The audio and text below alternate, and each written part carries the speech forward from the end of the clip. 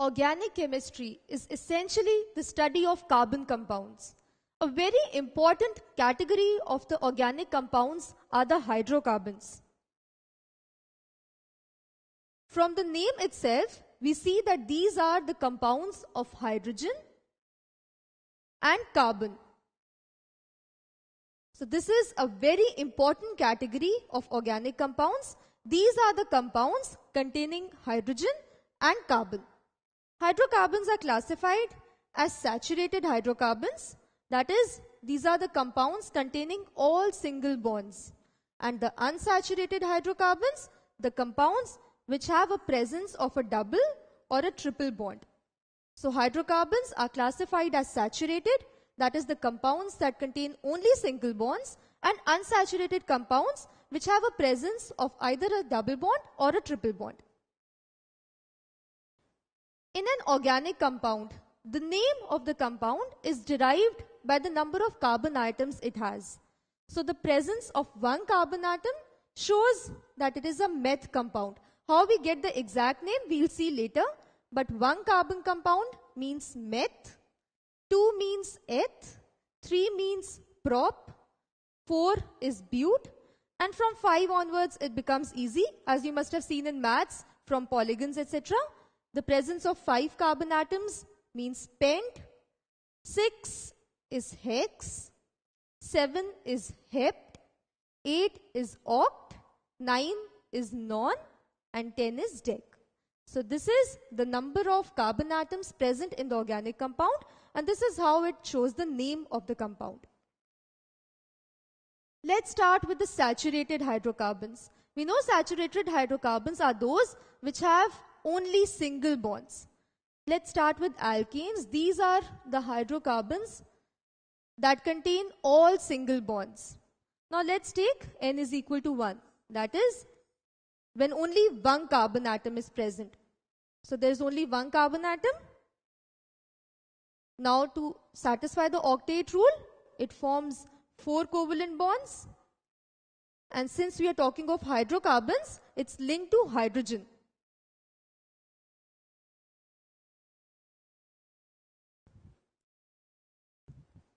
So this is an alkane, that is a saturated hydrocarbon linked to the hydrogen atoms by a single bond.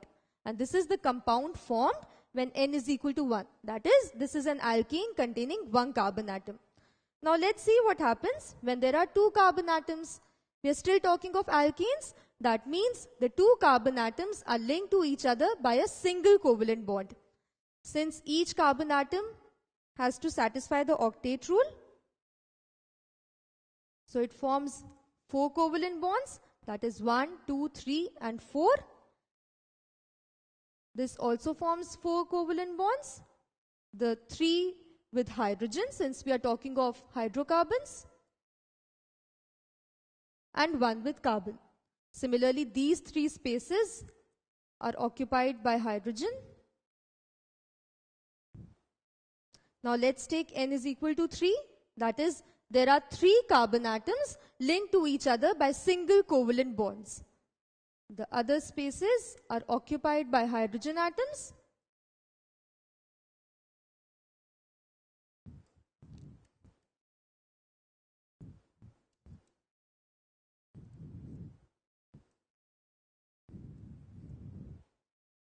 These are the 3 alkenes that we get. So when N is equal to 1, we have only one carbon atom linked to 4 hydrogen atoms. So we get the formula CH4. That is 1 carbon, 4 hydrogen atoms. Similarly, when N is equal to 2, 2 carbon atoms are linked to each other by a single covalent bond, and the remaining spaces are occupied by 6 hydrogen atoms. So when N is equal to 2, the formula is C2H6. Similarly, for N is equal to 3, we get C3H8. Now, do you observe any trend in this? Let's observe. When N is equal to 1, we have 1 carbon atom. When N is equal to 2, we get 2 carbon atoms. Similarly, for N is equal to 3, we get 3 carbon atoms. In the first case, when carbon is 1, hydrogen is 4. That is, if we double 1, we get 1 into 2. So 2 plus 2, we get 4. In the second case, double 2, so we get 2 into 2, 4, plus 2, we get 6. Similarly, if we double 3, we get 3 2s are 6, plus 2, 8. And so it goes on. So the general formula of the alkanes is CnH2n plus 2, where n shows the number of carbon atoms. So when n is equal to 1, if we substitute in the formula, we get C1H1 into 2 plus 2, that is CH4. For n is equal to 2, we get C2H6 and so on. So when n is equal to 6, if we substitute it in the formula, we get Cn, that is C6H2n plus 2. That is 2 into 6 plus 2, which becomes 12 plus 2, 14. So for n is equal to 6, we get C6H14. So the general formula of the alkanes is CnH2n plus 2. Now we know that the number of carbon atoms gives the name to the organic compounds. So when number of carbon atom is 1, in this case it's 1.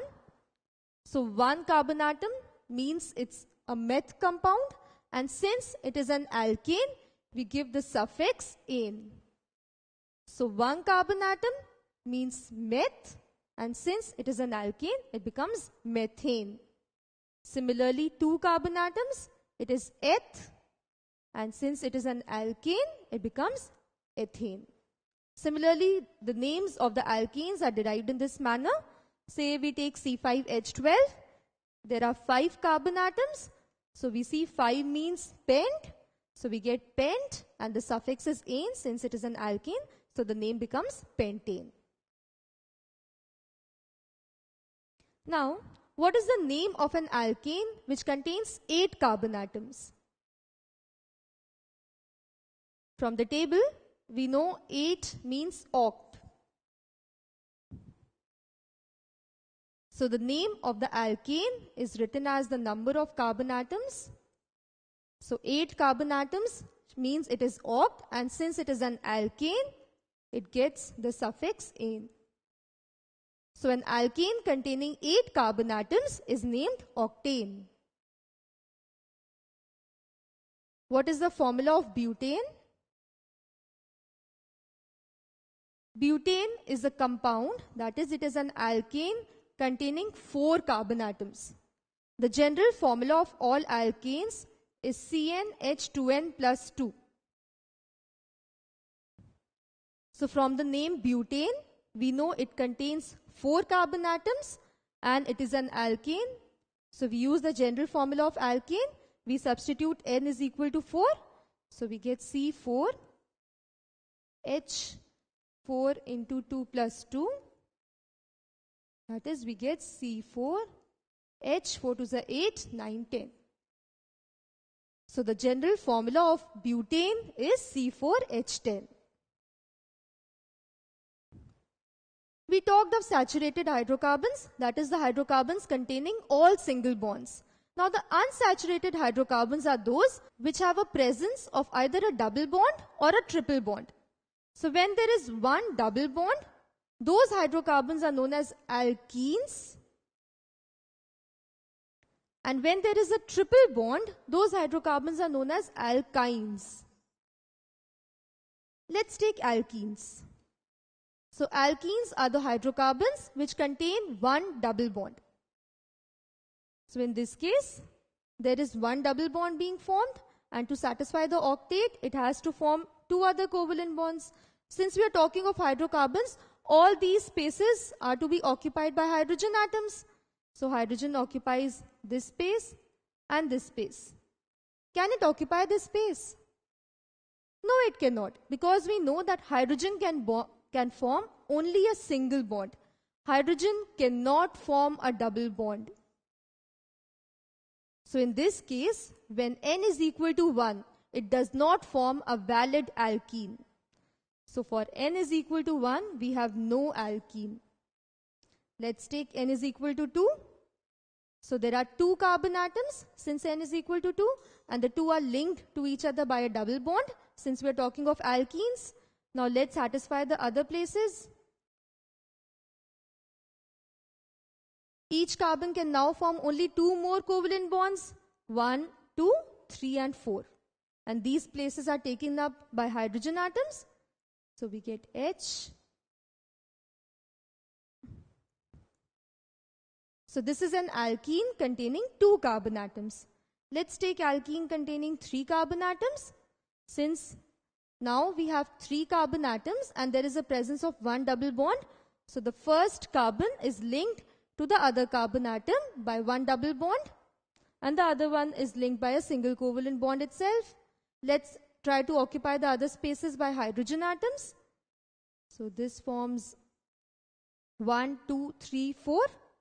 This carbon atom is already forming 3 covalent bonds, so only 1 covalent bond can now be formed, and this can form 3 more covalent bonds. And these positions are taken up by hydrogen atoms.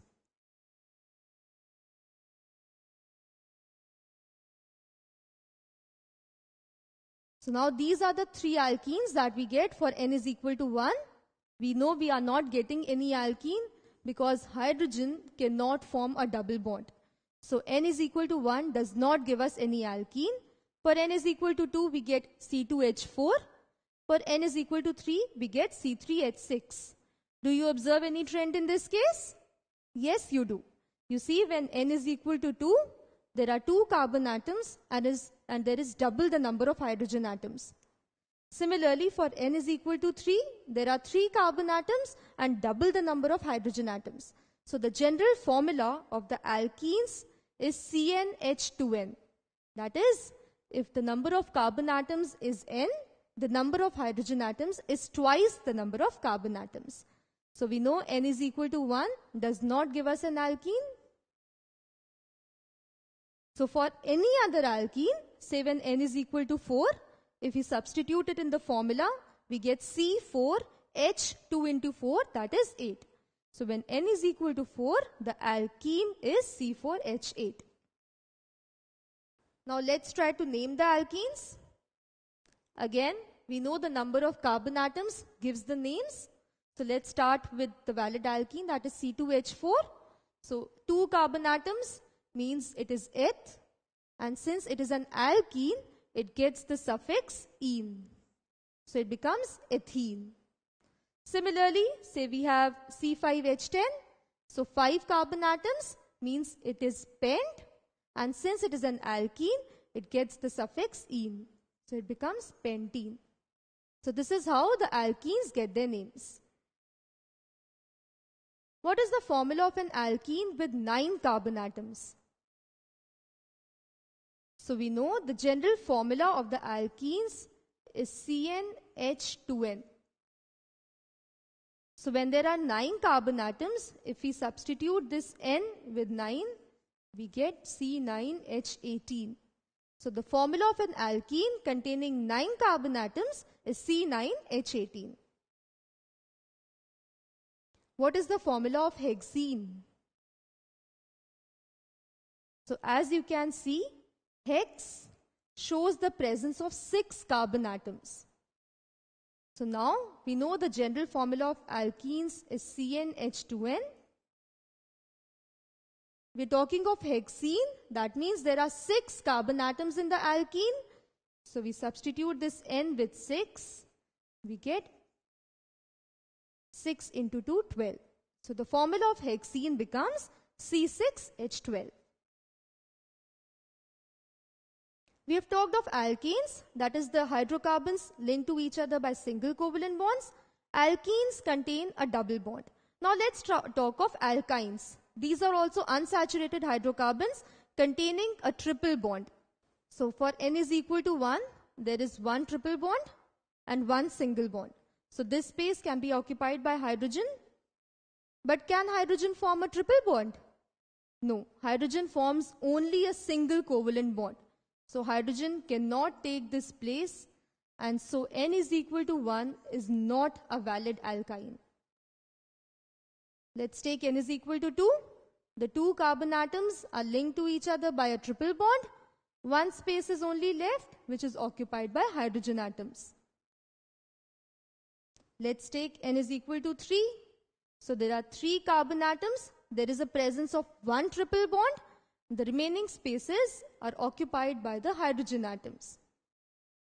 Keep in mind, each carbon atom forms 4 covalent bonds.